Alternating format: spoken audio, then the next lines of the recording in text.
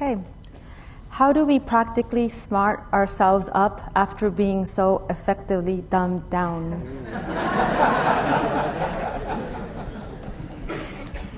First of all, I want to congratulate you on the funniest question so far. That sort of ties in a little bit with what I was saying. Who here would say that most of their education these days comes from direct contact with the internet? Right? We get all our news from there. We learn about things like the Khan Academy from there and all the rest of it. We read our books, which are delivered by the internet. You're receiving news sources that can't go through a censor just through the structure of the way that this is set up. I do think that most of the education, and by the way, you know more than like Galileo did, right? You're geniuses compared to Galileo. Bear that in mind.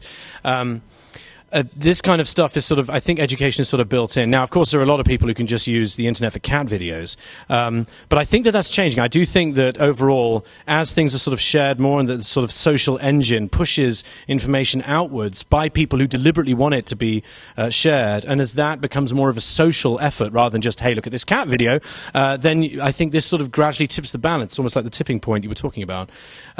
So I would say it is definitely going to be systemic education, I'll put it that way, rather than just going to school. Even schools are changing now as well. I do think it's going to be the general interaction between the availability of information and the way that the interaction actually sends that information on as well. And especially our children right now. I mean, my daughter has already learned way more than I did and has come into contact with operating systems and concepts about the Earth and all the rest of it. Not through me being anywhere near a good parent, but just the fact that there is all this interactivity and availability of information and all the rest of it. So I don't know if that helps.